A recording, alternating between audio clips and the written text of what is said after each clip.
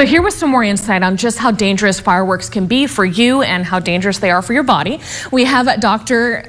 Bowen with the Kern Medical staff. You're a certified hand surgeon, and he and I were talking during the break. You said you've actually seen the number of serious injuries increase here locally? Yes, I'm really grateful to be here today. I've wanted to do this for a few years because we have seen over the last 3 or 4 years the most devastating hand injuries I've seen in my 30-year career. And I would equate them to like war battlefield type injuries with loss of entire hands, fingers, devastating injuries. And this is terrifying. We hear, you know, the warnings, never close your hand around a firework. It's not just that anymore, it's the fireworks themselves. It is, and it's like you just mentioned, it's these mortar fireworks that are the most devastating because they contain incredible explosive power. And they're not meant to be handled by the hand. And what happens is fuses are unregulated, they burn at different rates. The patient will think it was a dud and pick it up, and the consequences are horrifying.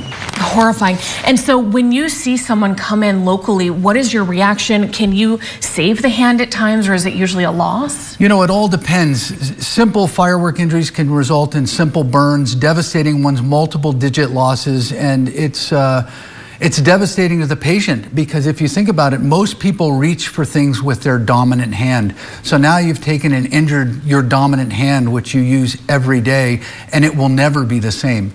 Yes, we can sometimes reconstruct things. Yes, we can make it as functional as possible, but many times they're left with permanent disability and require multiple operations and take years to recover from. Oh, this is just incredible. So what are some of your tips as a doctor for people who are going to be out celebrating, whether it's safe and sane or those more dangerous illegals? Right. I mean, my advice is leave it to the professionals and don't handle them at all. However, I realize that that's unrealistic and people are going to do so. And so I would just say that, you know, have an adult present. Don't use alcohol and shoot off fireworks. That combination is devastating. And the best way to view fireworks is from afar. Enjoy them, but don't handle them.